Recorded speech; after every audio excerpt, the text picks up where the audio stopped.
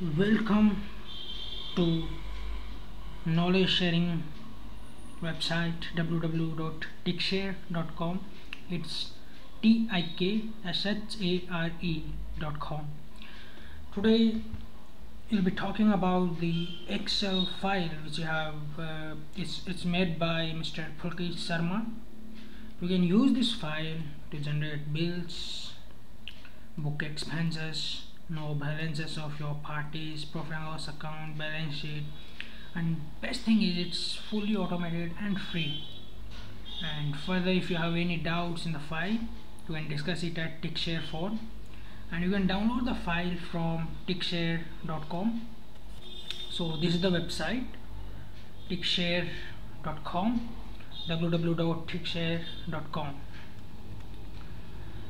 So here is the description of the file, what it contains, and all other details about the file. You can raise bills. Bills are saved in Excel file for future prints or reference, and you can see the customer-wise details of bill raised, receive payments and issue payments, then track customer balances and generate reports. The other facilities are the invoice numbers are automatically generated, voucher numbers are automatically generated. All you have to do is just select the party, put your services amount, and click the button, and it's done. So here is the file that we are discussing. We'll just have a look at the file and try to understand how to use it. So here it comes. Open the file. Okay, so this is the file. See, the file is made using macros. If macros are disabled in your system, the functions won't work. So you have to enable the macros. Go to Excel options, then trust center settings, then macro setting, enable all macros. Okay, it's done. See, the file is fully automated as already told.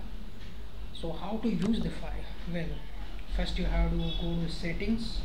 Here you have to put the name of your company and all things. For example, we'll do here, for example, private limited, your address, whatever you have.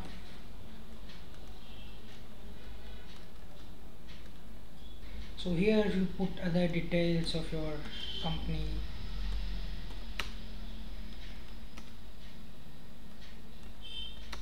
Fill the details, then your website, if you have one, telephone, and it's not required. It's okay. Then your mobile number, what you have, your mail ID, and it's done. Your company is created here.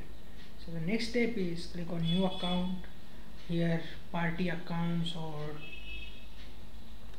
so here you have the option to create the new account for party, asset, liability, expense, or income account. We'll try to create the ledger of one of your customer. There the customer be example. Put the address, whatever you have. I'll just put randomly anything, then category and all these details. If you want, you can fill it. Okay, and it's done. Next step is creating invoice for your customer. Either you can select from here, so example has come, or alternatively you can type it here. Welcome. Date is today's date, and then description of the service.